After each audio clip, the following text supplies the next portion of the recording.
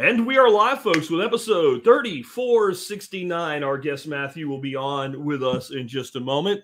We are starting a bit late, but I will take responsibility for that because I originally sent the link to the wrong Matthew. So we got that corrected. We're starting just a few minutes late today, and we're going to have a great discussion. We're going to talk about concealed carry considerations in the year 2024. Like me, Matthew has carried for a long time. He's also the owner of Aries Tactical and makes concealed carry holsters and things like that. And it is interesting in his application. I thought this would be a good discussion, not just concealed carry, what we do to conceal carry properly, et cetera, but the changes. Like when I moved to Texas back in the 1990s, you couldn't even legally conceal carry in Texas. Then we got concealed carry with a permit. Then we got concealed carry no matter what. We got open carry. Then we got open or concealed with no permit, constitutional. And so that's a lot of change in a couple decades. You go from not at all to open or concealed with no permit. And so there's a lot to discuss, a lot to unpack. And as usual, when we talk about this, I'll just throw this out, and I'm sure Matthew will reiterate it when I bring him on in just a moment. You don't live where I live. Laws are highly variable about this, but things are getting more and more similar across the gradient. So we'll talk about that and some other considerations with concealed carry, like what you carry, how you carry it, where you don't, all of that. Before we do, let's go ahead and hear from our sponsors of the day. Sponsor of the day number one today is knifekits.com. Knife Kits, guys, they've been around a while. How long? I started taking sponsors in 2009. That's when I took my first sponsors, about 7-8 months into the journey. They're still here. You imagine a podcast with a sponsor who's been with them since 2009. I have several, but Knife Kits is one of them. They have really cool stuff. We had a pretty strict vetting process bringing the first sponsors in, as back in the forum days. I just basically turned my moderators loose on them like a pile of jackals and said, find me something wrong. They couldn't find anything. All the Blade forums and all love these guys, all that time ago. We're a decade and a half, guys, and we're still working with them. So if you've ever wanted to know, can I make a knife for myself? The answer is yes, they make it easy. If you're like progressing and becoming a master bladesmith or something, and you want just raw materials, they've got that too. Check out the cool mosaic pins if you're on the video.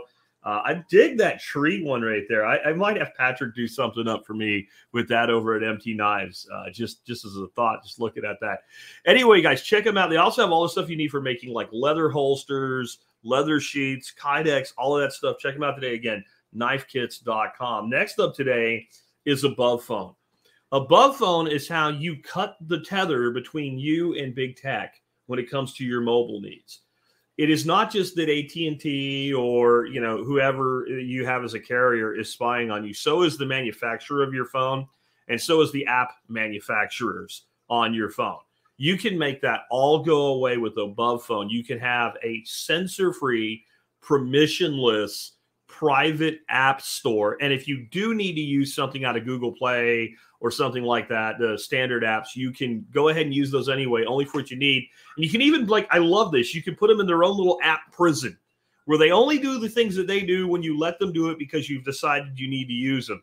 It's really simple. The phones are great, and you can get $75 off any of the phones at Above Phone if you are an MSB member. So definitely consider checking that out. And with that, I want to bring our special guest, Matthew, onto the show. Matthew, I hadn't said your last name yet because I wasn't sure if it was Facas or Facas, and I didn't want to pronounce it wrong. It's Facas. Facas. See, it wouldn't have mattered. 50-50, and I still blew it. Hey, you got the company name right. That's all that really matters. Yeah, Aries Tactical, and we'll talk about that today some too. Let's lead off with, let's not worry about concealed carry or running a tactical company. Matthews years ago, you're trying to figure out what to do with your life. How do you even end up this is your path? You're going to be building equipment for people like you do. Right. Well, coming out of high school, I knew college wasn't for me. I went into Marine Corps, got to go to the first Gulf War and hang out there and get a good suntan for a while. Came back in after that, after the wind down from the first Gulf War, there wasn't a lot of money being spent in the military. So no, man, I remember them paying dudes to get out. Yeah. It's one of the reasons I didn't stay in. I was like, if they value these guys that little, then I don't want to be them one day. Well, I mean, in the Marine Corps, when you're on base in the rear, they play games all the time to keep you busy. At least when you're overseas, you get to do more stuff. And you know, my time started to come up towards the end there. They said it'll be at least 18 months before you can get sent anywhere. So I was like, I think I'm checking out now. Went to college, was doing retail sales in the outdoor gear market for a while there. I come up to 99. This is where our paths crossed slightly. I was in the telecom industry doing wireless internet. Okay. So while you were trying to trench fiber, I was trying to convince people they could do microwave building to building better than and cheaper than what you could do. Okay. So that ran its course for a few years.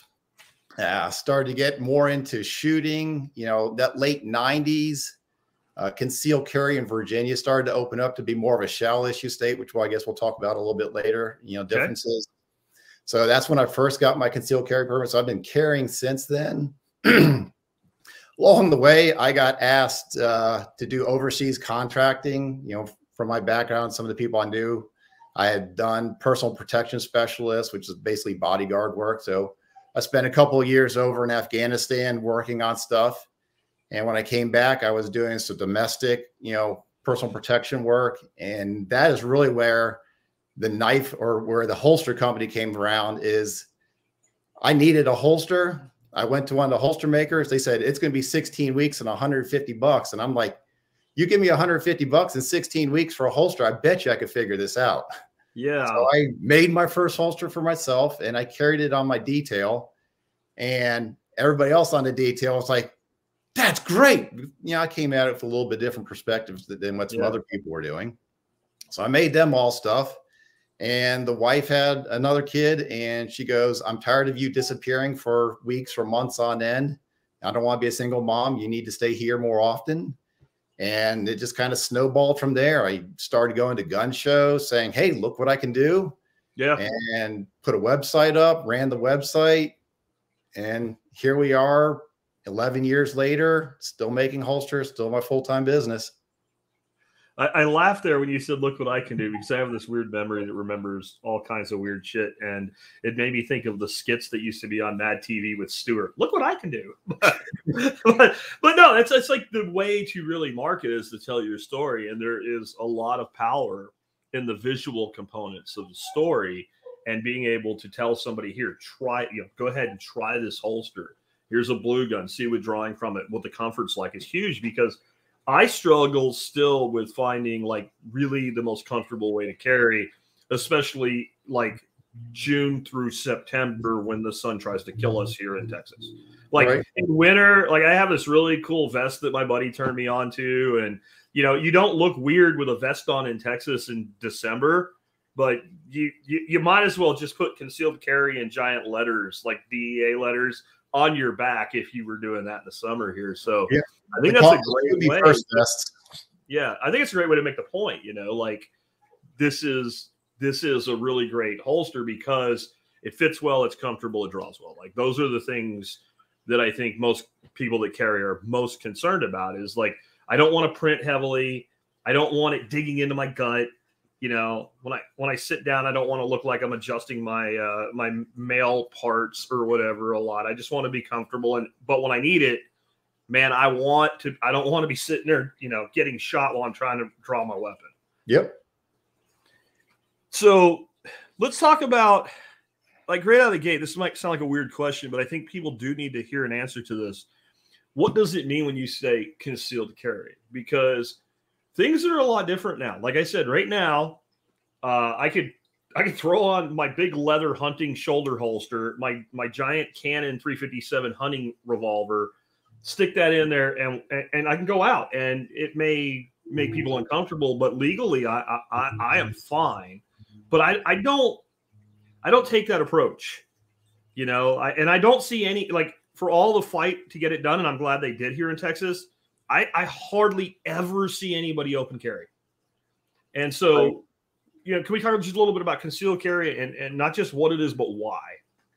Well, concealed carry most simply is having a hidden firearm with you as you move about the day. You know, the reason why we're talking about what you've talked about before was an open carry, and you mentioned it a little bit earlier, which is having a firearm on your hip or in a chest holster or something like that, where the whole world can see. Concealed carry gives you an element of surprise if a bad guy decides to act, that he doesn't know that you have a firearm. So keeping it concealed, one, gives you an element of surprise against an aggressor. Secondly, it doesn't freak out a lot of people. You standing in line to get your order at Wendy's or whatever like that, and you have your 357 on your hip, people are going to look at you weird, whether it's legal or not. They're just like, they're not used to it. And because they're not used to it, it's not really socially acceptable, even though it's legally acceptable. Correct.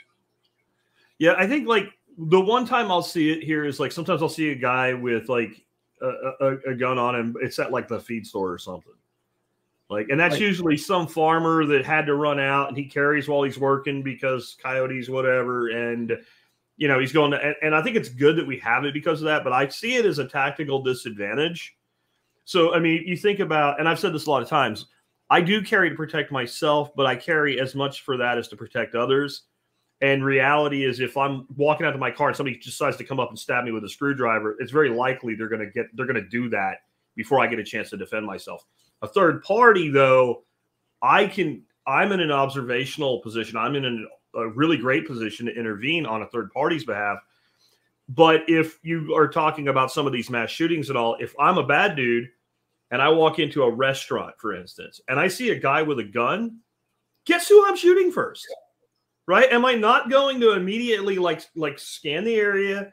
Okay, this dude and this dude have a gun. They're my first two targets. But if I'm concealed, then I'm just another person. That's like, I have a lot of reasons, but that's one of them. The proponents for open carry, their main argument is if I have a gun with me and it's seen, that a bad guy won't do anything. Unfortunately, bad guys don't think like that. Bad guys think like, oh, look, he's carrying a $600 gun on his hip. Just like you wear a $4,000 Omega watch, they're like, I know I can get money for that watch. I can get money for that gun. Or maybe they want a gun and they can't buy one, right? So like, I've been wanting a gun. Look. Yeah. I mean, you see these situations where, the shooting where the security guard gets shot first because he's got the gun. Yeah. If you're that open carry person and you're visible, you'll be the person they go first. That's exactly what happened at that gay nightclub in Florida years ago.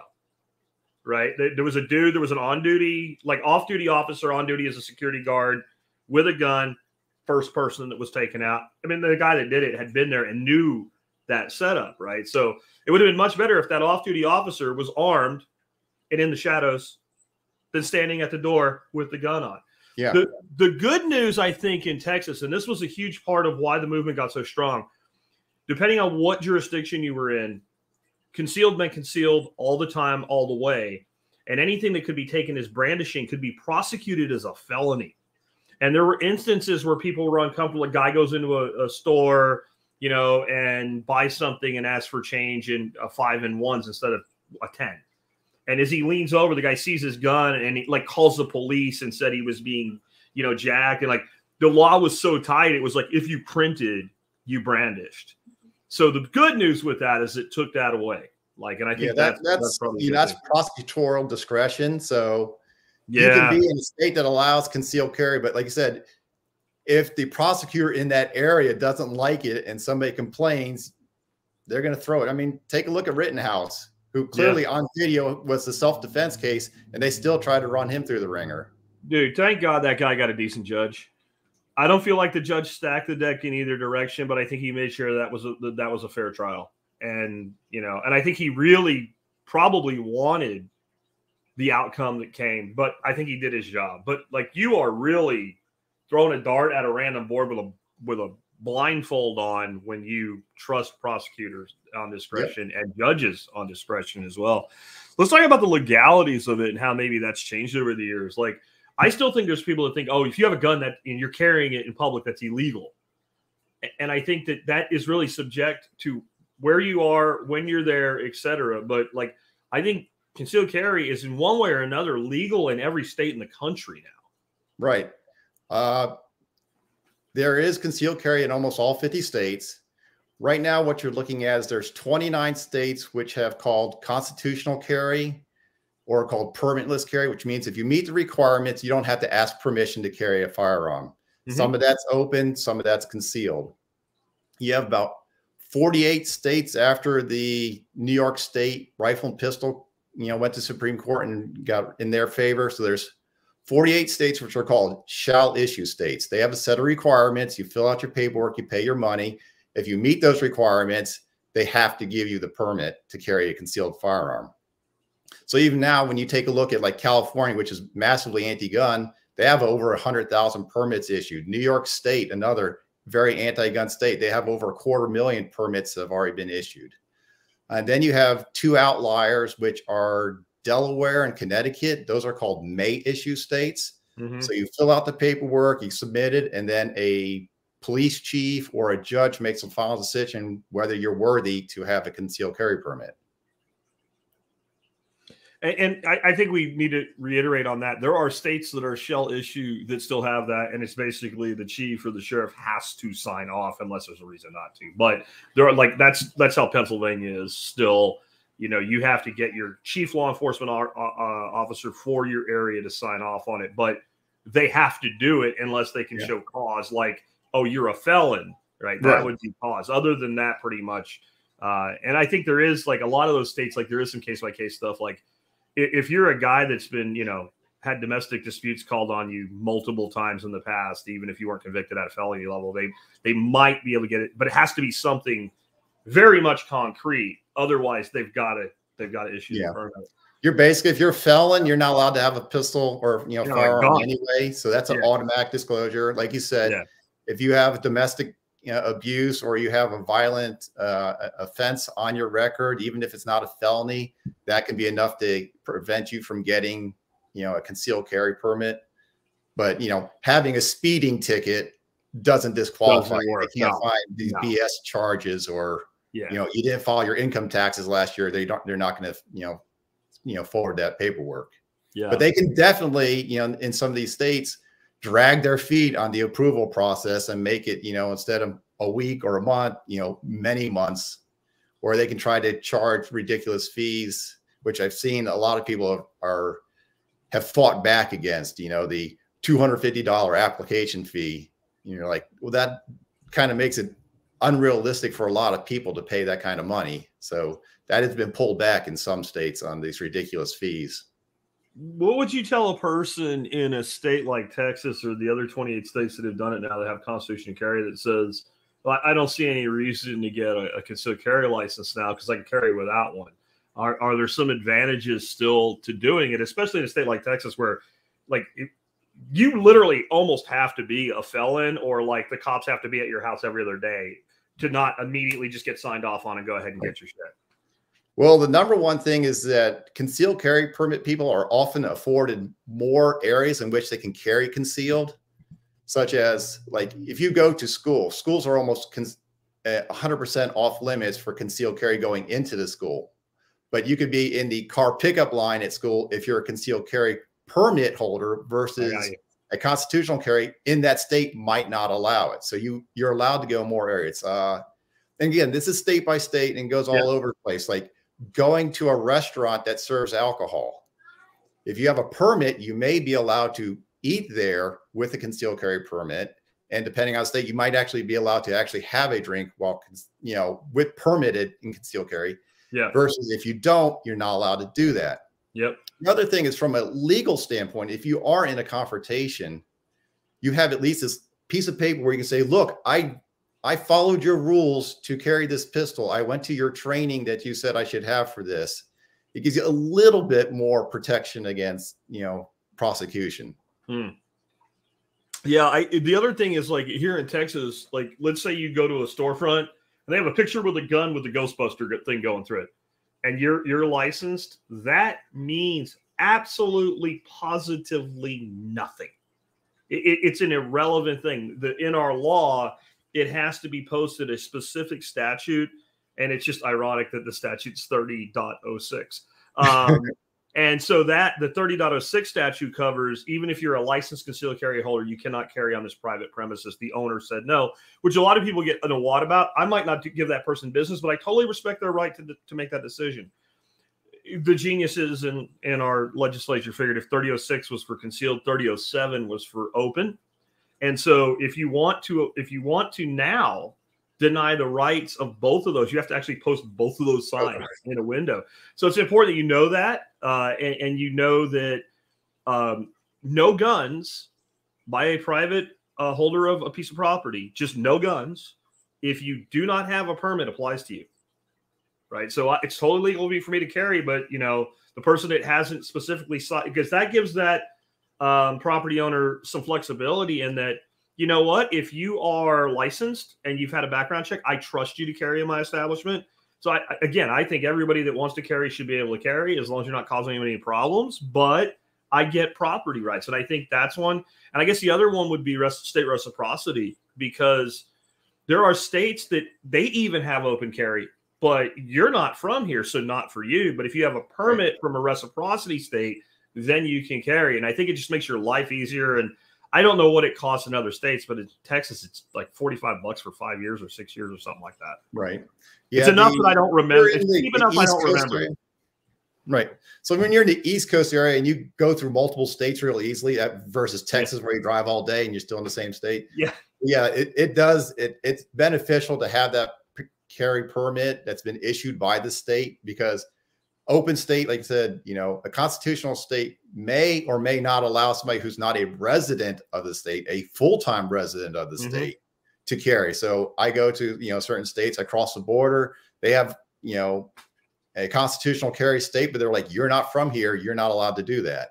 Correct. So having that permit, they usually have reciprocity. You can go to places like concealcarry.com or USCCA. You know, there's tons of maps out there where you just click on your state and you can see what your laws are in your state, which states honor your permit. Yeah. Yeah. And I don't know how it is everywhere. In Texas, if I go to buy a gun and I'm like, I want to buy that gun, usually you have to fill out 4440. And it's no big deal, but it's one more thing to do. In Texas, if you just hand them your concealed carry permit, you don't have to fill out the form. They just sell you the gun. I don't know exactly how that works or whatever, but it's like a FFL light or something just to have the concealed carry permit. That's certainly a lot more convenient. Yeah, yeah. So just the convenience alone is probably worth that. What do you feel about as far as training for concealed carry? Is it necessary or is it just a good idea? This is interesting. From a fundamental constitutional point, I believe it should not be required. From a practical standpoint, I think it's foolish not to get training. And I look to get training in 4 areas. You know, 1, take a class that is a concealed carry focus class that teaches you how to draw from concealed carry, you know, some of the considerations and be able to hit your target, you know, reliably. Also, take a look at training is, you should take a martial arts training. You should take some type of empty hand fighting skill, you know, get punched in the face, get pushed around, somebody who's not compliant, you know, is going to give you a little bit of pushback. I won't tell you which ones to do, because there's going to be somebody's going to jump in and complain that I didn't mention their favorite one, or the one that I mentioned was complete junk. But there's a lot of good fighting styles that are out there. And that just gives you an extra level or an extra tool in your toolbox that you might not need to pull your firearm out if you're confident in your ability to defend yourself or defend your, you know, people around you. The other type of training that I really recommend for people is get some type of medical training. You need to have some type of traumatic care training. You know, there's classes called Stop the Bleed, or in the military, they have TCCC that teach you how to deal with severe trauma type injuries. And if you're out, you're more likely to use that to stop a severe bleed, maybe in a car accident, maybe in a shooting, than you are to ever pull your firearm out in, you know, self-defense. And the 4th, you know, training, I'll call it, is get into some type of shooting competition. You know, there's IDPA, USPSA. You know, the advantage of that is, 1, you're getting trigger time. 2, you're getting put into multiple scenarios that you don't normally think about. I mean, it's one thing to go to Uncle Buck's farm, throw out some cans and shoot them from the hip, right? But it's a whole nother thing to, in a competition, to sit down in a chair at a table and then have to start to engage targets, because people don't do that. You know, if you go out and shoot with your buddies, that's not usually something you do. But in competition, they'll put you in these kind of environments where you're just like, oh, what am I supposed to do? And, you know, it's one of those things, once you've kind of gone through it, and your brain started to work these problems out, if it comes off, you know, comes again to you later on in real life, you're like, I've done this before. I understand. It helps you also to shake out your equipment, you know, to really define what works for you. So if you're shooting IDPA, that requires you to wear some type of cover garment, whether it's a shirt over your pistol or a vest or something like that. And you start to shoot 1 or 2 competitions, you start to realize, you know what? I thought this works, but it doesn't work for me. And then you start messing with your gear. Okay, I need a different holster, or I need to put it in a little bit different way. Maybe I need to change the angle of what I'm already carrying to make it more comfortable. I mean, you see people, you know, in competition, it's kind of funny when it doesn't happen to you, but they'll sit down in these chairs, and almost always they'll have the plastic lawn chairs that people will sit in, and they'll go to stand up to shoot, and their pistol will get caught in the chair, and they'll, you know, the whole chair will come up with them. And you're just like, that slows you down in competition, but it's far better to make the mistakes in competition. Or make and a new appendix carrier was just born. Right? That's what often happens with those types of scenarios. There's a couple things in that, though, like the martial arts thing. I completely agree with. I don't know if it was this week or last week. I just talked about this, though. One of the things people need to get in their mind, I think it was yesterday's show, honestly, is that if I'm armed, right, and I'm out and about, and I end up in a conflict, that I don't feel the need to escalate to an armed conflict, but there's some sort of physical confrontation, then I am in a conflict where a gun is involved, whether the other party has one or not. The fact that I have it means that there is potential for it to play a role. Like we're rolling around and the guy gets his hand on my, that's why I'm not rolling around with a guy when I got a gun on, right? So I could be, as long as he doesn't jump me from behind or something, because his hand goes to that. And if he kills me or even wounds me, he's going to tell the cops, so I had to kill him. He tried to shoot me. He had a gun. It's his gun, not mine. That automatically makes you look like the aggressor. So you need to be able to handle yourself so you don't end up drug into that sort of physical conflict. I also think the point about competition, for some people, that may be the only way they can gain that experience. If you live somewhere where you can shoot in your backyard, or like when I grew up in Pennsylvania, every other stripping hole you could go shoot. A guy opened a gun range there and everybody laughed like you're going to go broke because there's plenty of places to shoot. But like around here, unless you know somebody, there's not a lot of like public land you can just go shoot on, or unless you have land, you have to go to a range. Well, most ranges, they will not let you draw and shoot, right? Let alone sit down in a chair, stand up and draw and shoot, unless it's a sanctioned competition. So for a lot of people, if they're going to get that experience at all, you're either doing it with airsoft, which I think is great training for muscle memory, but it is not the same, or you don't get it at all unless you do like what you're saying. One of the other things I want to talk about is with concealed carry shooting classes and martial arts, you have a different set of confidence about yourself. And when you have confidence, you carry yourself differently. You look less like prey. You know, bad guys are looking for easy targets. They're not looking for the biggest, baddest guy to take down. They want get what they get and get out of there as fast as possible. So when you take these things, you become more confident in your own ability, and it's invisible, but people notice that sort of thing, especially criminals. Yeah. And the other thing I would say is safety, just basic gun safety, which I think most states do have a requirement to get a license of taking a basic safety course, which would be great. I didn't get how important this was until I was a kid in the Army in basic training, and they gave everybody a friggin' M16, right? And this is old school Vietnam era, fully auto M16s back in those days, man. And I mean, to defend the Army and the drill sergeants, when they issue, you know this from being in the Corps, they issue rifles. You pretty much live with that rifle for all of basic, but you're not getting your hands on ammo. Like there's an ammo shakedown at the end of every range day and all. And for the first couple of weeks, you don't see ammo, right? It's all dry fire and stuff like that. But when I would look around and see some of my fellow recruits and the way they were handling a rifle, it freaked me out. And I had grown up in a hunting family, surrounded by hunting families, surrounded by hunting family. I grew up in a place where they closed school for the first day of deer season. My English teacher that was a 5'2" little woman could tell you how to properly handle a gun. And all of a sudden I'm around people and going, holy shit. Like, some people don't have any idea how to have the most basic concept of like muzzle discipline and trigger discipline. It's one of those things. If you don't know what you don't know. You don't know what you don't know. Yeah. Yeah. That's what I'm getting at. And that's, as much as I'm for rights and freedom, man, when I think back to that, I'm like, I really hope that every single person that puts a gun on their body has had some training, whether it's by, grandparents or a professional, but some training in safety, because they don't know what they don't know. And then you see these people that, I've been carrying my whole life, and this is one of the drills I do. And they put a video up on Twitter, and the guy blows a hole in the side of his leg doing some kind of fast draw bullshit or something. Yep. It's like, dude, that should never happen. That should tons of videos happen on Instagram of people shooting themselves. There's a lot of them. Do you see the DEA agent shoot himself in the classroom? Yeah. Yeah, so right, with his Glock, right? His Glock 19 or his Glock 20 or whatever the hell it was. And that was just like, minutes after he said, "I'm a professional." Yeah. Yeah. Yeah. I've been trained, and kapow. I will give that dude one thing.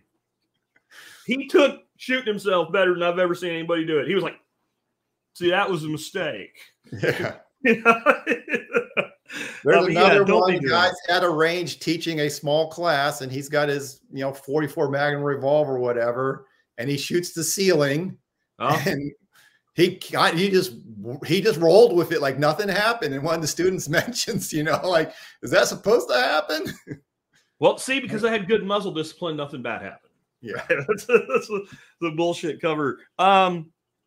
What do you, is there any, before we move from training, is there any additional training that you would maybe recommend beyond what we talked about already? No, I think that really covered, those 4 different areas. A real firearms class that's dedicated to concealed carry, or like a fighting pistol class, one that gets you, good trigger time, helps you work with your draw, helps you make sure that your sights are aligned and you're squeezing triggers so you're hitting what you need to shoot at. The medical, bad things happen, whether guns involved or not. People accidentally stab themselves, or they cut themselves with a chainsaw. You need to be able to handle traumatic injuries. Yeah. And then the martial arts, again, it's just another tool and level of confidence. If somebody kind of gets up in your face, you don't have to pull your gun out right away. If you have some type of training, you understand. I understand physical distance and creating distance from people.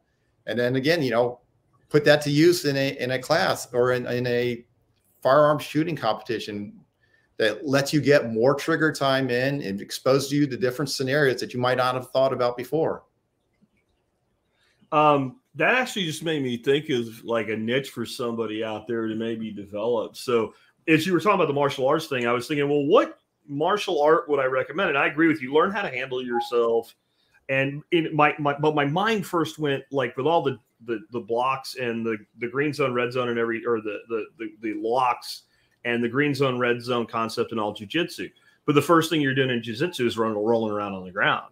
It would be really interesting for someone to develop a limited martial arts training specifically for the concealed carry person, because my situation, if I'm armed, my goals, if I'm in a physical confrontation, are entirely different with that gun on me than without that gun on me. And I know that people would say that's not the case, but it is the case. And I've always been like, you need to know how to grapple, but that does not mean to be where you go at first. And we used to do training with this, and like somebody would say how badass they were as a grappler, and we'd put them with somebody that was good enough to engage them, and they would engage them, and they'd be down on the ground ready to put that submit lock on, and you just walk up behind them and take your foot and just stomp 2 inches away from their forehead. Yep. And just boom, and that boot comes down, and they're like, oh, I see. There's really only one person that I'm aware of, but I only know a little bit of the world, right? And that's Craig Douglas at ShivWorks. He does training like that extreme close quarters, when you have a knife, when you have a firearm. I mean, he has classes where you're in a car and, somebody carjacks you, or somebody, sitting in your car and gets violent, working in these confined spaces. I'm sure there's other people, but he's the first person I've seen do it. And he's really the only person I've seen that actually has classes focused on that sort of environment. Yeah. I do think there's maybe for a lot of trainers, even within any discipline, like a niche there, like a short, like 6 weeks intensive or something, because it is something that's way under considered. Because people get a gun, they're like, I got a gun now, I don't care. Well, yeah, but life cares. Yeah, life cares. One thing right? that police training, covers, and if you've had the opportunity to train with some, they do some weapon retention training. Yeah, that's not something that you would normally see going into a Muay Thai or a Brazilian Jiu-Jitsu place. They're not going to teach you how to, keep your weapon from being taken from you. No, they teach you how to take a weapon from other people, which is not always a good idea either. Yeah. Once you reach for my weapon, I'm totally justified in using lethal force. That's part of our law here anyway. What are your thoughts on, like, you see a crime going down, and I think this is like a dimmer switch variable thing. Like, if I see somebody grabbing somebody's purse and running through the parking lot, I'm probably not laying them out like a deer on the first day, right? Like, right.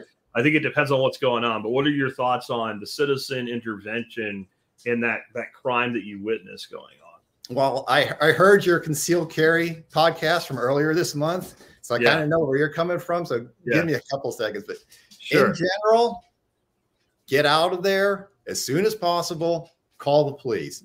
You don't need to interact. Now, there's certain examples. The reason why I say that is you often don't have all the information necessary to make a decision. Agreed. You're catching a glimpse of something. Now, you have Jack Wilson down in 2019, Texas church shooting. Yeah. He's there. He visibly watches a person pull out a weapon in the church. That's a pretty clear-cut case of where you can use self-defense and kill somebody. And that guy still killed 2 people before Jack put him down. Yeah. Then you have Elijah Dickens out in Indiana Mall, right? Yeah. Well, he's sitting there in the food court and he hears bang, bang, bang, turns around, sees somebody shooting people, and he engages them. That's a pretty clear cut. But let's say that you're up in Buffalo when that guy goes into the grocery store and starts shooting people, and you're 3 aisles back with your kid.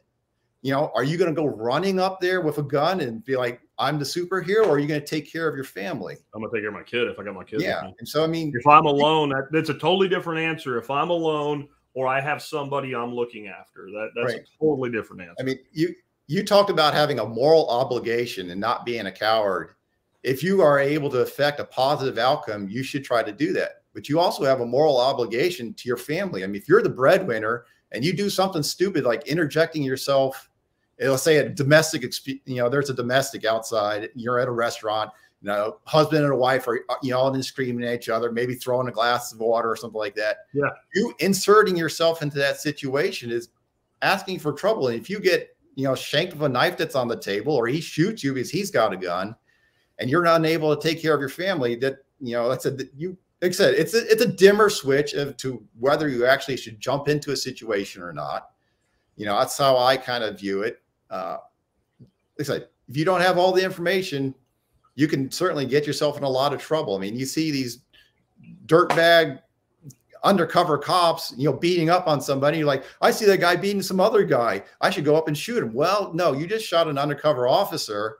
Yes. He didn't have time to explain that he's undercover, and you just jumped into the situation because you didn't know what's going on. See, we seem to have this mindset that the guy losing the fight, if we didn't see the fight start, is the victim. Right. And that's not always the case. You have no idea. Like you said, it could have been an undercover officer. It could be that the guy that's laying the beat down on was attacked by the guy. He's like, you don't get to just go up and punch somebody in the face or threaten them and not get a response. Yep. And I don't want to be a third party injuring somebody who's actually the good guy in the scenario, or that whatever was going on wasn't enough to warrant taking a life. Yeah. The other thing that you need to be considerate of is what a lot of people call the Bubba effect. I am in the grocery store. I do hear the shooting. You know what? There's 15 other guys concealed carry running up to the front, all jacked up because they heard gunshots, and now they see you round the corner with a gun. Yes. Are they trained to a level where they can discern you are a threat or not a threat?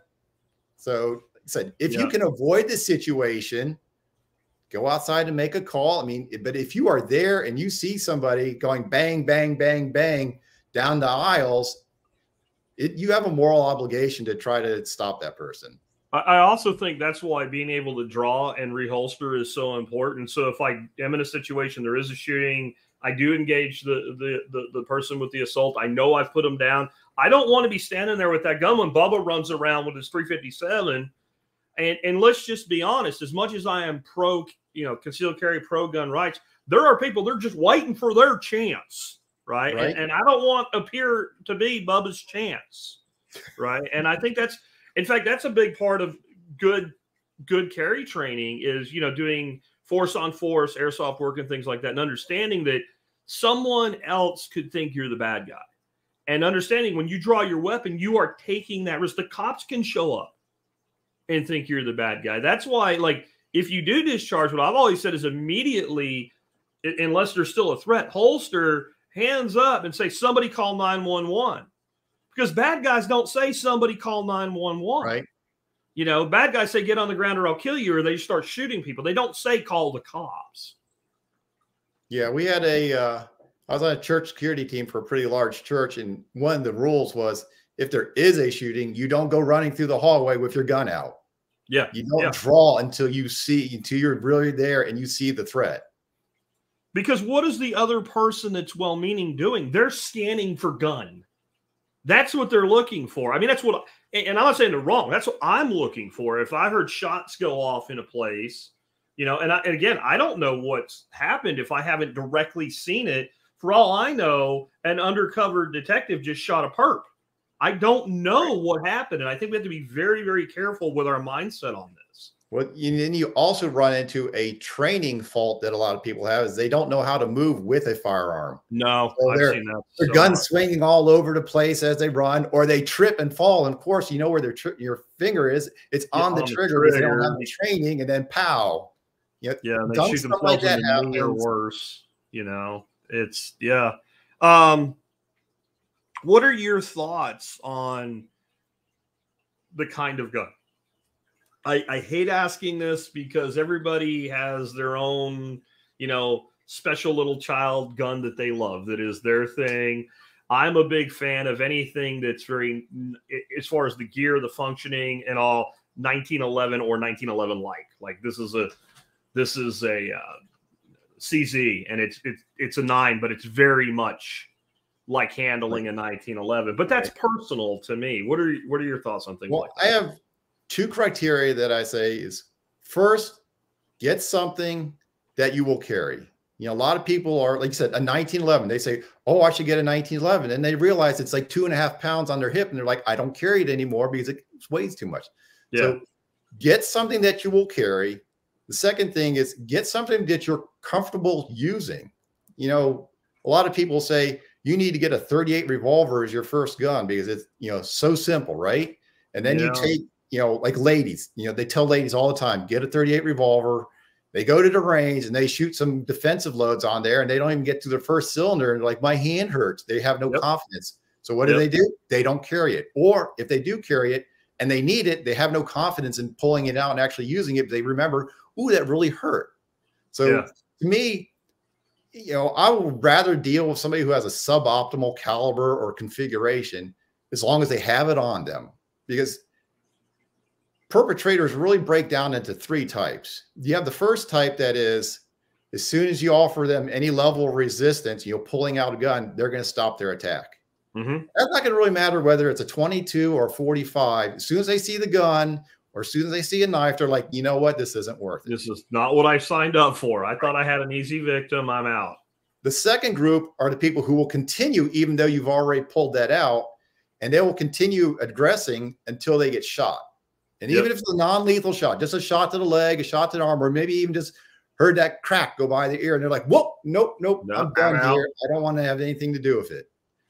And really, it doesn't get until you get to the 3rd level of criminal or 3rd category criminal where caliber really plays part. And that's the person who is going to do it till they die, which means you need to have a central nervous system hit, or you need to drop their blood pressure till they don't work anymore, ventilating with holes. In that case, your calibers that people talk about is a minimum of a 9mm of a 38 caliber.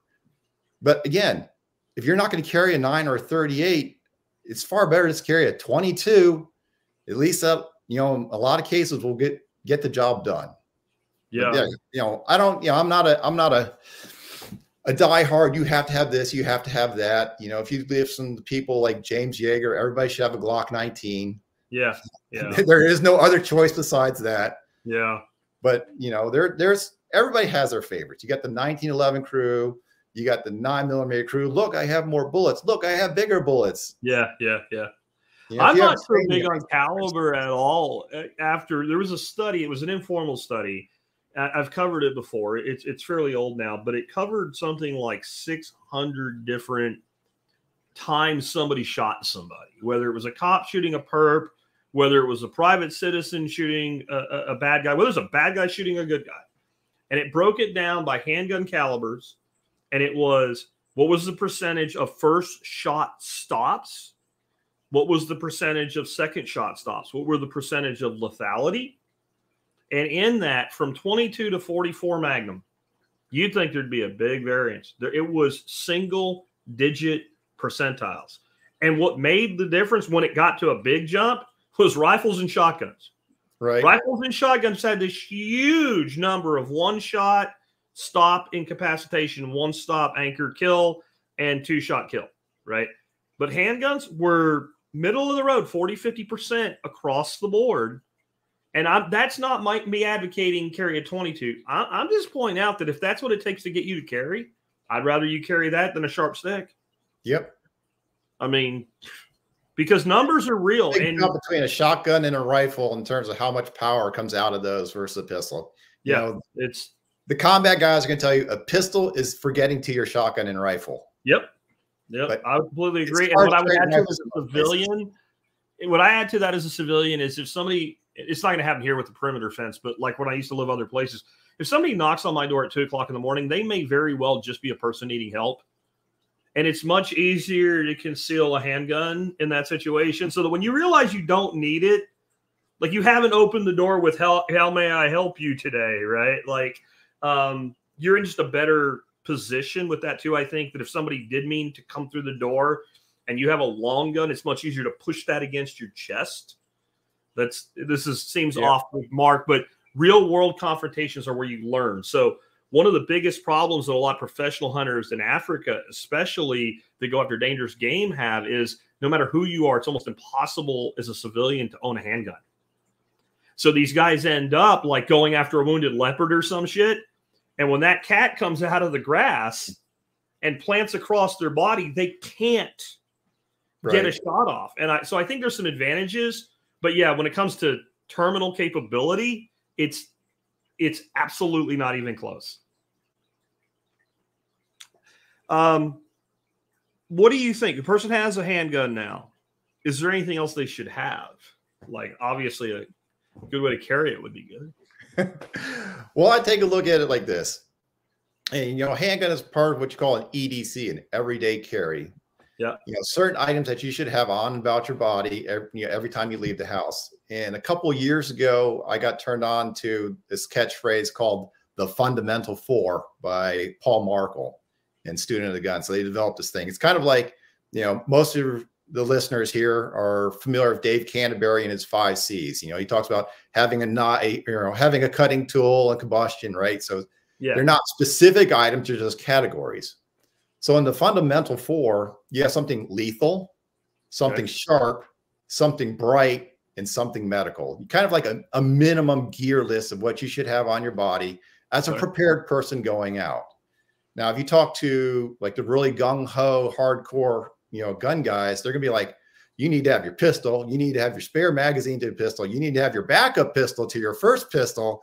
Spare magazine for your backup, and then a spare magazine for the spare magazine, and then one in your butt, and it gets to be like, some people like see that approach, and you're like, I don't want to carry that much stuff. Yeah, carry what you're comfortable with. I mean, it dictates based on your environment and what your threat level is on what you should carry. Obviously, if you think you're going to get into a gunfight, you probably shouldn't be going there in the first place. Yeah, if you're gearing up like a TV movie. Like an 80s movie where they raid the back of the Walmart, before they go do the big thing like Chuck Norris or something, right? You're probably not in the right mindset. So, I look at the Fundamental Four as a basic. I have a firearm because I'm in a state where I'm allowed to carry a firearm and a person's allowed to carry a firearm. I carry a knife as something sharp. Sometimes things need to be cut. Carry a flashlight because lights go out in big buildings. It can get real dark in a lot of these places. Or if I need to search for something, it gets to be really handy to have some type of light. And medical, it's real simple to carry, a tourniquet or a compression bandage, just stuff it in your pocket. It won't solve every problem, but it solves a lot of problems if you need something like that. I would agree. I would absolutely agree.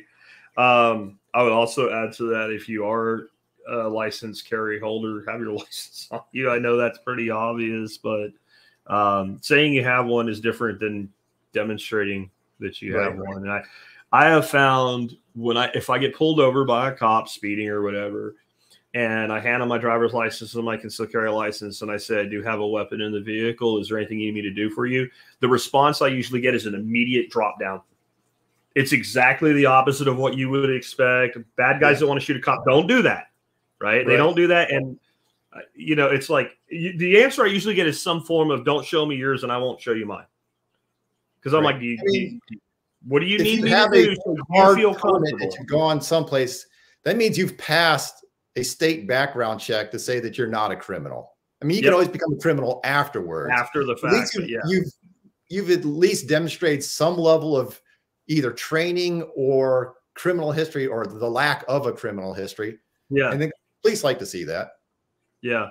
And I don't know what it is in every other state, because the only place I've ever done it is here. But like here, it's pretty it doesn't feel intensive, but it's pretty intensive. Like you have to go down to either a certified person to do it, or you go down to the police station, you get your fingerprints done. That card has to be submitted. It's not something you could easily fake and get a hold of. You have, and then, they have immediate access then to the state database, but with your fingerprints as well, then they have to the federal database. So I think it does kind of just wind a cop down. And as hard as I am on cops at times, I get it, man. Every time you pull somebody over, you have no idea who's in that vehicle. And cops get shot all the time by people that were pulled over because their tail light was out and they had a warrant and they didn't want to go to jail. Like, I get it. I get wanting to go home to your family. I do too. That's one of the reasons I carry. Yeah, everybody can have a bad day. So even that person who wouldn't normally do something stupid, you catch them in the right set of circumstances, getting pulled over for doing 6 over the speed limit might be that trigger for that person that day. Yeah. Yeah. There's a lot of that. That's why I'm like, I always talk about people totally unrelated to carry, but I guess it could involve it. None of the road rage bullshit. When somebody pulls some bullshit on the road, I know you want to give them the finger and tell them, like, oh, or whatever, but like, just don't, because you don't know the state of that person's mind. That person could have got served for a divorce in the morning, pulled over by a cop in the afternoon, and fired from his job that evening. And now you're the focus of that rage, and it could involve a gun, or anybody in a vehicle's armed. I was going to say that, like, if you have a 6,000-pound vehicle that can move at 100 miles an hour, you have a weapon. So just don't. I don't know about you. I found when I started carrying, my willingness to be aggressive did not go up; it went down. Yeah, I was just the weight of the responsibility. Who concealed carry permits, they understand that there's a higher level of weight on your shoulders of responsibility. You're like, I can't be stupid. I can't do the stupid things. I was just talking like a month ago to a guy who just got his concealed carry permit in New York State. He goes, man, I used to be a hothead, and now I'm like, nope, walk away. Let somebody. It's New York, so the lifestyle and the speak of a New York person in New York is a lot. Like, screw you. Philly's the same way, man. Like, people get in fights over absolute nothing. Like, you come down to Texas, nobody acts like that. I don't know what the cultural thing is, but like, two guys bump into each other. Hey, man, you got a problem? Like, no. Yeah, you do, right? Like, you're like, what is wrong with you? And it isn't a gun thing that people, because like I said, the 90s, you couldn't even carry here. So, and it was already that way. It was very weird. When people first came here, just the cultural difference, like people that visited me from Pennsylvania, New York State, etc. We'd go to the grocery store to pick some stuff up on the way home or something. And like, you just have this conversation with somebody in line, you know, and then you leave the store and they're like, well, how do you know them? And you're like, I don't know them. I don't even know their name. And they can't believe you just had this open conversation with a total stranger while you waited for groceries.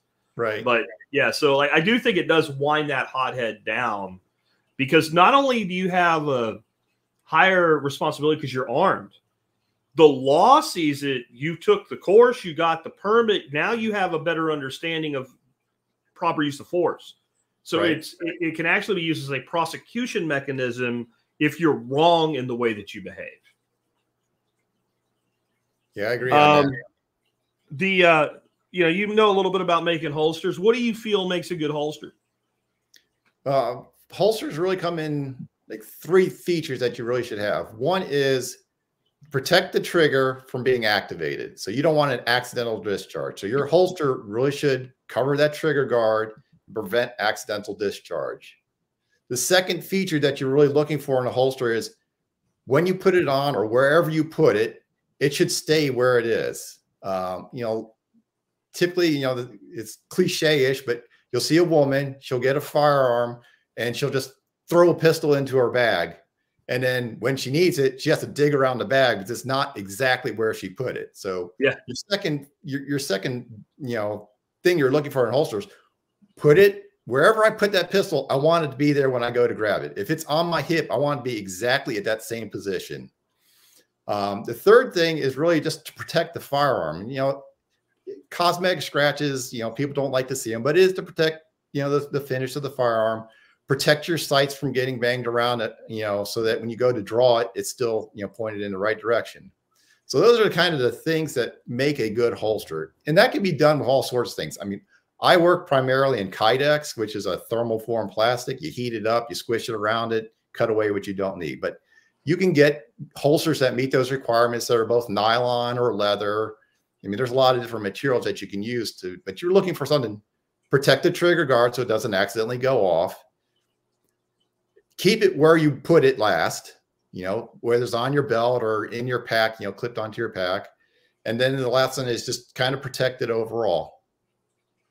I will say I get a little, because no matter what I do, it's never completely comfortable, right? Like women with their purses, if they have a proper concealed carry handbag that has like a specific place for that weapon to be, they can take that thing wherever they go, anytime that they go there, and they're always comfortable. The downside is it's a thing that is separate from your body, and that's the negative, hanging on the back of a chair or something, or, then you still have to worry about being able to get access to that. But one of the things that I've had a lot of over the years of doing this show is people that have companies and whatnot. And there was a gentleman many, many years ago who sent me a holster, and he was looking to try to do something together. And he asked me what I carried, and I told him, and he sent me a holster for that. And he was very proud of it. And I put it on my belt, and it did feel pretty good. And then I tried to draw it, and I'm all for retention holsters if that's what you want, but I don't want it retained from me. And this was not a retention holster. I couldn't draw the weapon. It was so poorly designed that when I tried to draw the weapon, it stuck. And I don't mean a little bit. I mean, like, you're giving yourself a wedgie. Right. And I told him, I said, I can't work with you. And he said, well, if you adjust this and that, I'm like, man, like the way that you can draw, and I've only ever had one do that, but it like stuck in my head that is something people need to be aware of. You need to multiple draw that weapon and make sure you got a good, clean draw. And I'm not talking about trying to be Bob London and shooting balloons at 300 yards with a snubby, right? I'm just saying like that, it has to function well. Right. You have, when you're dealing with like thermoform, Kydex types holsters, and there's 1,000 people probably in the United States that have holster companies that, do the same thing that I do. But it only takes a few hundredths of an inch molding difference between the mold and the real gun to really throw off the way the gun feels. You, like me, probably been around and had the leather holsters way back in the day. Yeah. Leather holster, your draw angle that you come out of that holster is much wider than Kydex. Correct. Kydex doesn't flex in the same direction, the same ways that leather does. So your draw from like a Kydex holster needs to be a lot straighter, a lot more in line with the holster. and you have, you talk about, fighting to jerk that thing out of the holster. It happens all the time. Sometimes it is the way it's molded in. Sometimes it's the direction that you carry it on your belt. Yeah. This is a problem that a lot of women have is like, oh, I'm going to carry a holster on a belt. And then they wear one of these little spaghetti thin belts and, an 1.5 inch belt loop on a belt that's like a 1/2 inch wide, has a lot of slack on it. Then all of a sudden it's not coming straight up and down out of the holster. So you run into those problems. But you are absolutely right in terms of when you get a new piece of gear, you need to clear your gun, make sure it's empty, put it in and out, work it, and make sure that is actually drawing the way you want, Gotcha. Maybe there are some adjustments that you can do to adjust that. Sometimes there are, sometimes not. Maybe it's, I need to move it a little bit further on my belt, inside the waistband. IWB carry is very popular for a lot of people. It's how I carry my pistols. But when I strap the belt on and I pull my belt tight, it puts additional pressure on the holster. So you need to make sure that where you put it on your body, as you put your belt on and you snug it up for the day, can I still comfortably draw it out and make sure that it works for me? You bring a good point up there too, with if you are wearing clothing that is significantly different from what you normally wear and you put your weapon on before you leave, you want to check that, right? If you wear the same clothes every day, you wear blue jeans and a t-shirt like me, then there's a certain, way that equipment will carry. And if all of a sudden you're in dress slacks, like you said, instead of this big, huge, thick leather belt I wear, now you're down to some little dress belt or something, it can have that effect, a differential. It certainly makes a difference. Yeah. Are there any special considerations for women? We kind of talked about the purse thing, but more and more women are carrying, which I think is great. I've had a lot of women over the years say something like, I don't have to worry, he's got me. And they're talking about their husband. I'm like, well, who's got him? Who's got him, right? Like, you're in a Denny's and 20 people are getting shot and there's more than one shooter. Like, and does he have you when you're leaving work and going out to your car in the back of the parking lot at 7:30 in the winter when it's dark by then? Like, right. So I'm glad they're doing it, but in your experience as an equipment manufacturer, have there any specific things that women should think about or that we should think about for the women in our lives? Some people and tell you women are different than men. I know some people refuse to accept that. The breakdown is really in two areas. One is the physical build. They're usually a smaller stature person, and their curves are different than our curves. So where your hips are and where your belt is on your hip compared to where a woman is kind of will change the angle. So you'll find sometimes a women with a belt holster, you'll carry it at 3 o'clock and all of a sudden it's jamming them in their ribs because that's the way that their hips are angled with their belt. So you kind of run into the physical characteristics. The other one is women don't like dressing like men. They don't like wearing blue jeans. And if they wear blue jeans, they want to wear them skin tight. And all of a sudden you can't really, as soon as you put a pistol in there, it's printing all over. Printing is when you can see the shape of a firearm underneath your clothing. So they like to wear tighter clothing or lighter fabrics. The lighter this fabric that you're wearing, the more it conforms around the pistol. So it shows that you have a pistol. So guys generally wear heavier weight t-shirts, baggier jeans. So it's a lot easier to conceal that women don't have. But women have a lot of options. Like you mentioned before, the concealed carry purses.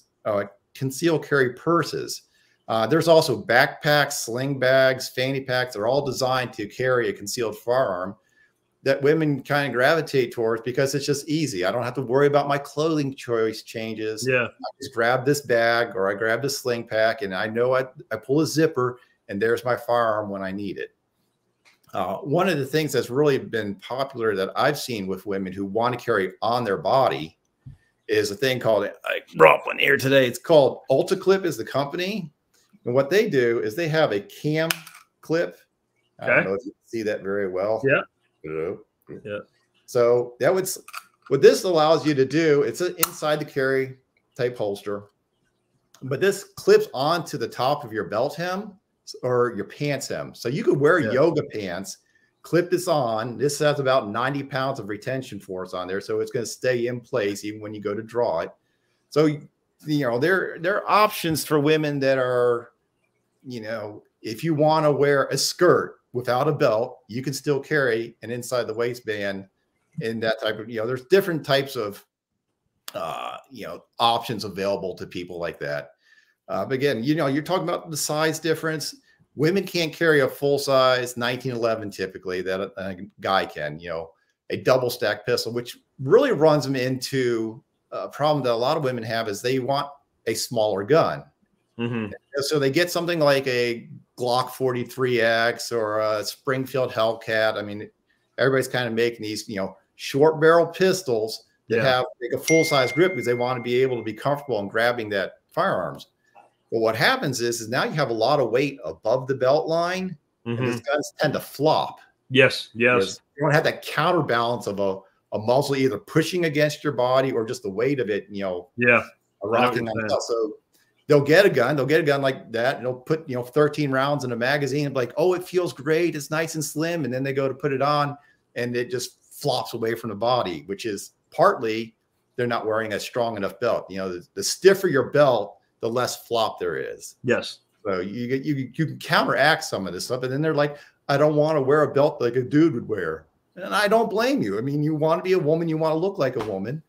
So, you know, their pistol choices that they have tend to be smaller ones, but then you get, like I said, they're more likely to carry a smaller one, but then they go to shoot them. They're like, I don't really like shooting this thing. Dead on. Well, like I would tell any guy, you got a woman in your life, girlfriend, wife, whatever, and you're thinking about getting her to the point where she's comfortable carrying. As far as what you think she should carry, just shut up. Your opinion is meaningless. I don't care how experienced you are.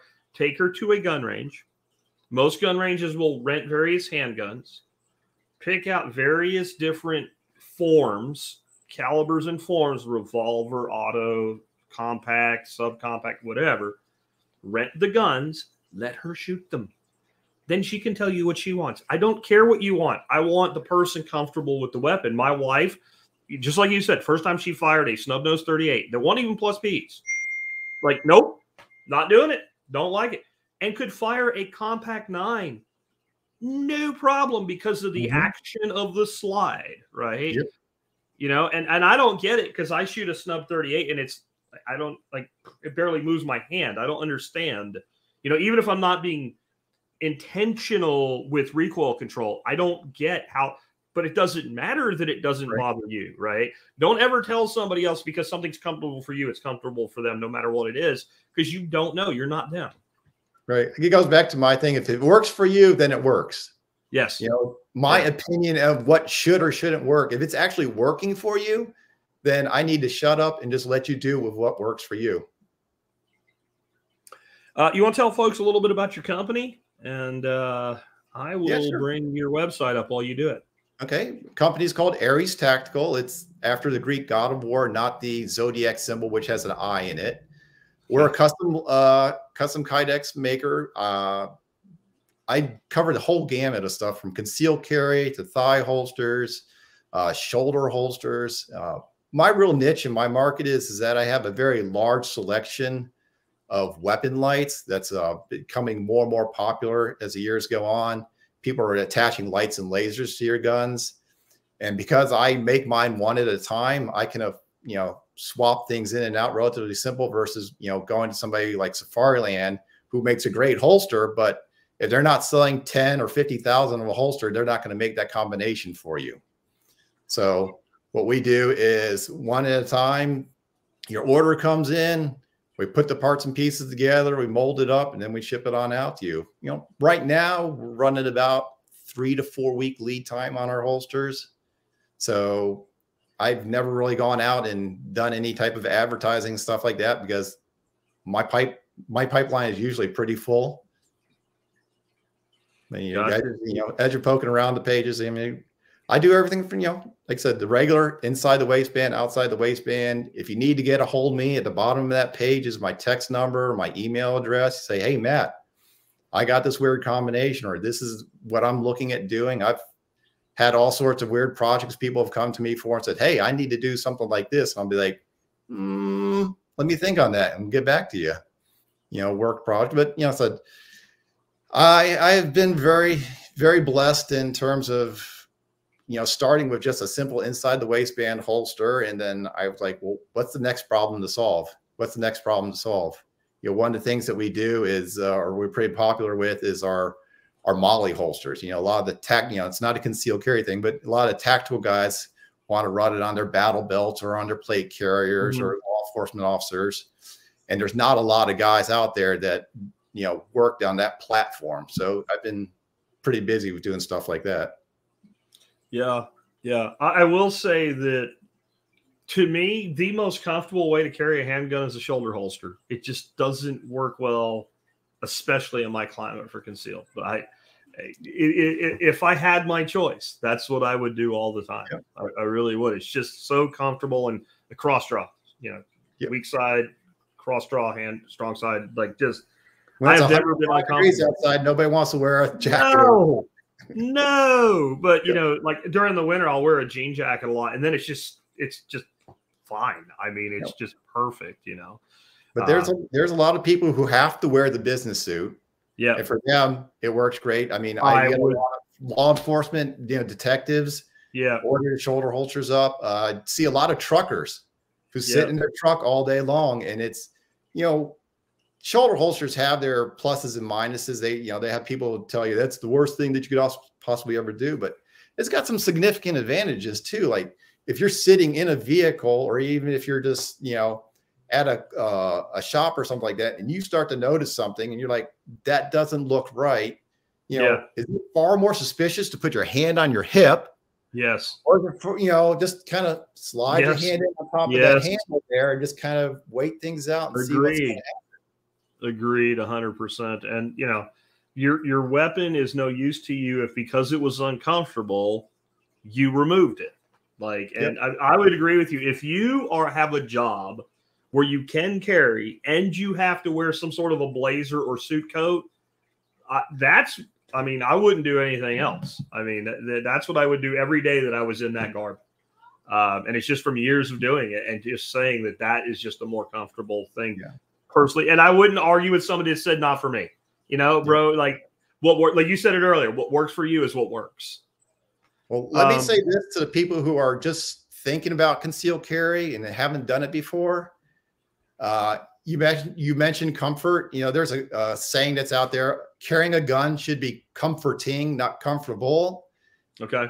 To a degree, but really anything that you start to change about the way you carry or you start to carry, it's going to be different. It's going to feel different. It's not going to feel right. And it'll take you maybe a few days, maybe a few weeks before you start to settle into, hey, now it feels comfortable. Now, if I, run out the door and I'm like, wait a second, something doesn't feel right. You're like, oh, I'm missing this piece of gear. Eventually it becomes part of your body, part of who you are as you move about. And it becomes less of a problem or less of a distraction to you. So like I said, if you're just starting to get into it, try something out. If the first thing doesn't work, go to the next thing. There is going to be a solution for everybody. Sometimes you just have to try an inside the waistband. Okay, it doesn't fit here. Let me slide it over to this part of my body. Okay, maybe it's the gun and, not the holster, or the type of carry system that you're at. So you got to play with it a little bit. Like I said, it's what works for you. Don't listen to the other guy who says this is the only way to go, because they're not you. They don't have your body type. They don't have your experience. They don't live the same life. I mean, the guy who's, works in the gun shop, stands behind the counter all day, lives a different lifestyle than you, who might be a secretary at an office who sits in a chair all day at the front, answering the phone. So what feels comfortable to him, because he's standing, maybe an appendix carry, is not going to feel the same for somebody sitting down at a desk, jabbing them up. So real quick here, let's take a few questions and comments. And I only got 3, folks. So if you posted one and don't see it, you can repost it. Question in all caps will make it more likely that we won't miss you there. So anyway, with that said, let's go ahead and start out with Rachel's question. Years ago, a gun safety class being given by the chief of Reading Police talked about getting a Utah, Arizona carrying permits to cover more states. Is that a thing? And I think that's because of the states that Pennsylvania, at least at the time Rachel's talking about, and their reciprocity agreements. Yeah. Every state has their own other states that they're willing to recognize. So Missouri is recognized in Arkansas, but not necessarily recognized in, I don't know, first, I'll just throw one out, like California. So Missouri usually states, and it's changed over the years since Bruin, but yeah, the surrounding states, they'd have a reciprocity agreement. Okay, you're 1 or 2 states over, we'll honor yours if you honor ours. Yeah. What happened is that some of these states were honored in more areas than others. So like she said, mentioned Utah and Arizona, they might have a different set of states that they cover in terms of reciprocity. And they allow you to, as a non-resident, get a concealed carry permit. Like Florida was a big one, when I was, in the early 2000s, where the Florida concealed carry permit, you could get that as a non-resident. Yep. And it carried in a ton of other states. Yeah, I used to have one for that reason. Yeah. So yeah, that's absolutely true. Again, you take a look at what areas you're going to, and you can decide if you have, if your state has reciprocity. If not, you can look into the other states that have reciprocity and see if they have a concealed carry permit for non-residents. Residents, yeah. I think it's becoming less of an issue, but like I think the people that really need to think about that is like if you always go someplace and they don't recognize you, but they do recognize somebody else, that could be a big indicator that you might want to do that. Mr. Fixie, not really a question, but I think I agree with this, carry your lawyer's 24/7 phone number. I do think it's a good idea for everyone to have a lawyer. Like, it doesn't mean that you're paying them a retainer or anything, but somebody that you know and they know you. And in any situation, you're not relying on the police to provide you an attorney. And that goes back to when you talked about training, and I said, get into a concealed carry firearms class. In most cases, those classes will have a section of the class that's a classroom based that will tell you or what you should look for after an incident. See, that's where people get in trouble. Before the incident, during the incident, they're not usually getting in trouble. And then after the incident, they run their mouth, they say the wrong thing, they think they're trying to be helpful and throwing too much stuff out there. Some people are going to say, hey, don't say anything. If you're in a shooting, you don't say anything. And you have people like Masad Ayub, who's a firearms trainer and court expert, said, that's not necessarily what you want to do, because you know what they're going to do? They're going to see you have a gun and a dead person, you're going to get cuffed, and then you're going to wait for a lawyer to come and explain, explain your side. Yeah. In terms of getting a lawyer, it's always good to have a lawyer. There's companies out there that say they have concealed carry insurance. They generally, sometimes work, but definitely having a lawyer, like the one that I've most heard other people suggest is called Lawyers on Retainer. Mm-hmm. You have a phone number, and it doesn't matter what it is, criminal or not, they are duty bound to help you out. USCCA in the last couple of years have had a couple of major cases where they told their people who paid for insurance, we're not going to defend you because we think you're a criminal. He's, broken down in terms, that's the simplified version, but because they go ahead. Oh, the insurance companies have no obligation or duty to represent you for a criminal action. And if you're being charged with homicide because you use it in self-defense, they have that easy out to be like, nope, that's a criminal case. We're not defending you from a criminal action. Which is why what that gentleman recommended, have a lawyer that, lawyer will represent you no matter what happens. The insurance company represents you sometimes. Insurance companies represent you when they believe that it's in their best interest to represent you. That it will be more likely than not that they will not have to make a payment by representing you than not representing you. And that's a business decision. I had Masad on years ago. I've run his show as a rewind several times because it's so important. It was on Lethal Force Aftermath. And his view was when the cops get there, the bad guy is laying on the ground, bleeding to death or already dead, doing a really good job of pretending to be a victim. Right. On the other hand, when you're like, I don't talk to cops, that's not good for you. And his basic advice, and I encourage everybody to at least listen to that episode and consider taking his course, honestly, is you give an account of what happened one time. You sit down and you say, this is what happened and this is why it happened. And then you be quiet. Then you say, and I will be happy to speak to you further after I confer with counsel. And if anything is said other than yes, sir, you say, I'm sorry. Are you denying me counsel? Right. And that way you have been forthcoming. You have explained what occurred, but you've also not given away additional information. If they start wanting to talk about what you had for lunch or some shit, that's not, this is what just happened. And I'm telling you what happened. And now and so you've kind of balanced the whole, Yes. It doesn't benefit me to talk to you, but in the situation we're in, I do owe you some level of explanation. And as much as that dude's done and as many juries as he's talked to and as many court cases as he's been in, I tend to trust his advice. I don't know how you feel about that, but that's you're absolutely right with that. A thing that happens when people brandish a firearm in a self-defense situation is bad guys often like to call the cops and say, you pointed a gun at me. Yeah. Yeah. And so if you are in a situation where you pull out a firearm, you should be on the police right away saying, hey, this guy just came at me with a screwdriver, or, he was banging on my windshield, trying to break into my car. You need to get your account out there first. So when a police officer rolls up, if it happens that they decide to roll up, they at least have a frame of reference that maybe you are the innocent victim. Yeah. This guy just tried to jack me, and I sent him off with a gun pointed at him because, that you'd think that wouldn't happen because that guy didn't want to get caught, but he knows you have a gun, and whatever he pointed at you or threatened you with, he can have gotten rid of by the time they ever actually speak to him, or he may call that in, anonymously.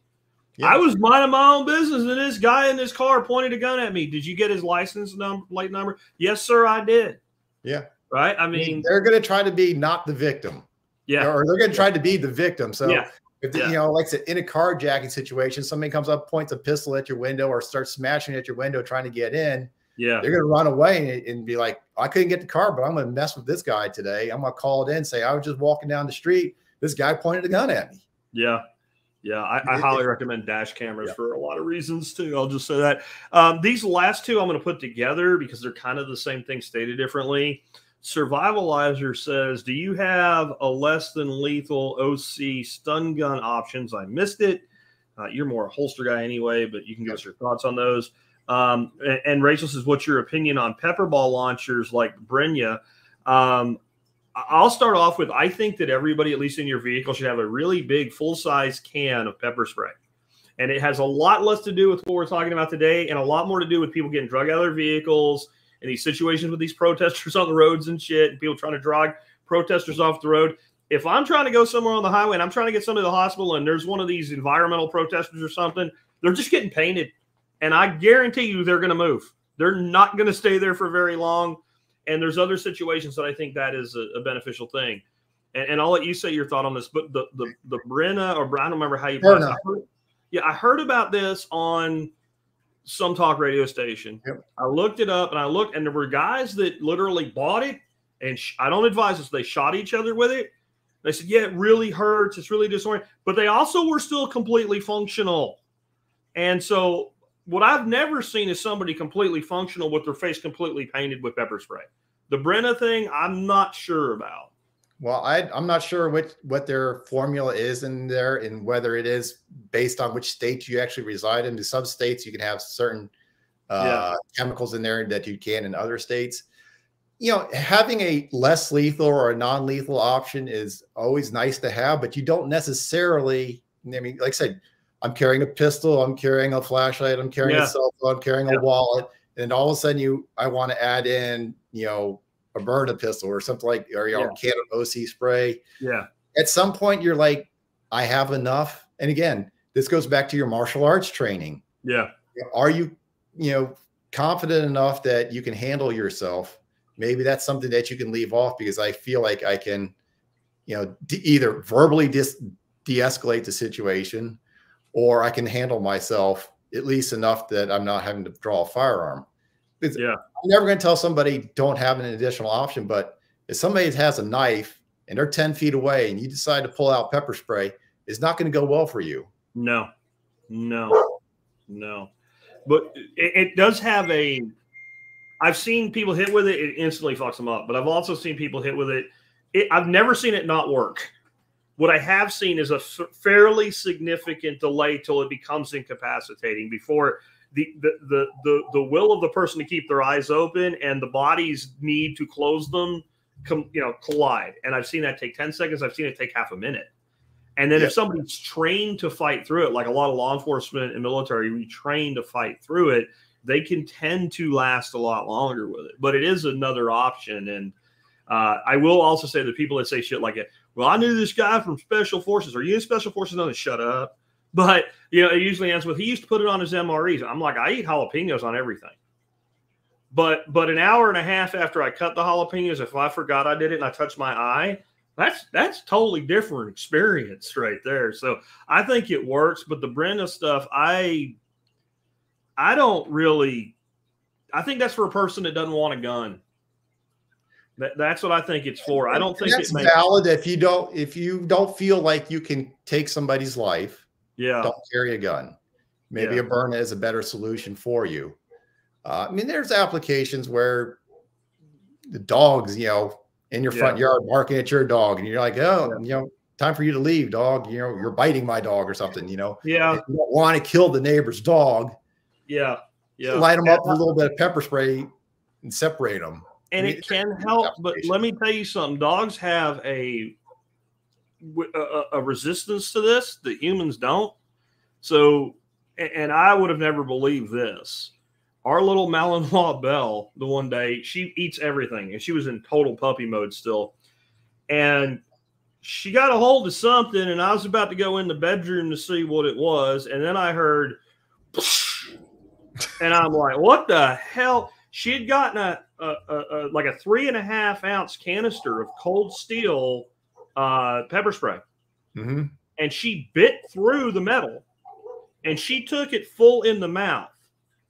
She wasn't happy, but I would have been a puddle of goo on the ground because I've been hit with that shit, just a little bit of it. Like she was like rubbing her face and all, but if she wanted to eat you, it would not have prevented you being eaten. I'm telling you right now, I'm amazed at how dogs respond to that. I've also seen it kind of make them go away. Like I had a dog in my face walking down a road one time, and I was armed, and I did have some pepper spray, and I just squirted a little squirt on the ground in front of it, and it was like, I don't want to do this, and it went away. And I'd rather tell my neighbor I shot a little pepper spray at your dog than here's your dog, right? But yeah, I was shocked.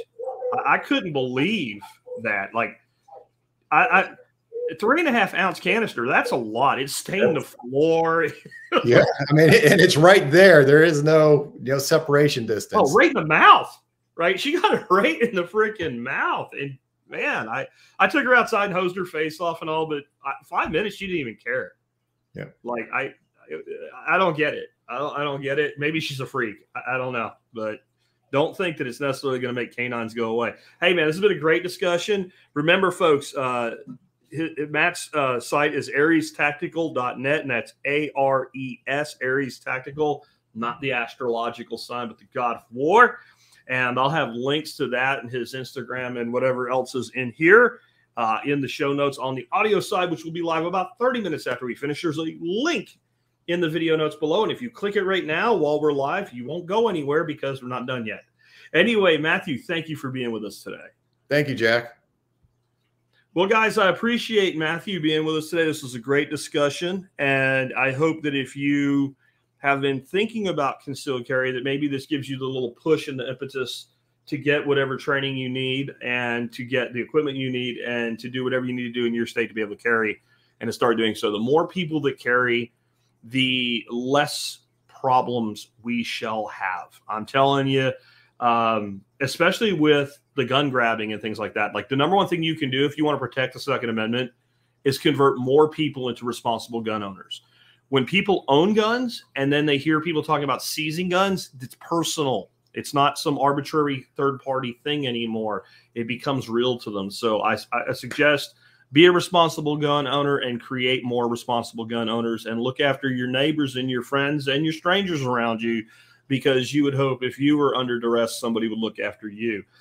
With that, let's go ahead and wrap things up. I want to remind you guys that you can help support this show and the work that we do by doing your online shopping starting at tspaz.com. That's TSPAZ, tspaz.com.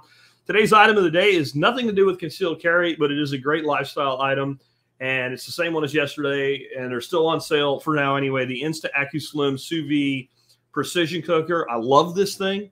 It is just awesome. $75 is a stupid cheap price for it. There's a ton of things that you can do with sous vide that makes your life just a little bit better. I've had this particular model now for over a year. No problems, and I don't really take care of it the way I should. It pretty much lives outside in my outdoor kitchen unprotected, and it's lasted a year that way. So it will probably last you many years if you keep it in the kitchen where it actually belongs. And I want to point out, this is on sale. It's a good discount. It's about $25 worth of discount, about 25% off. It will go away. It will not stay on sale because I price watch stuff. And I wanted to throw out a little hopeful impetus for you guys to join the Telegram channel if you haven't done so yet. If nothing else, just for things like this. So last week, I ran the Soundcore Spirit X2 wireless earbuds, which I love because they're the ones that kind of hook on your ear and don't fall into the garden hole when you're digging a hole or into your pond when you're fishing or something. Like, I don't know why Bluetooth earpieces just fall out of my head and end up in bad places. So these are on sale. They were about 50% off the retail, and they were marketed as being renewed. And I immediately, when I ordered them myself, said they were not renewed, that Soundcore was basically doing an inventory dump. Like, we have discontinued this item. We have a new item.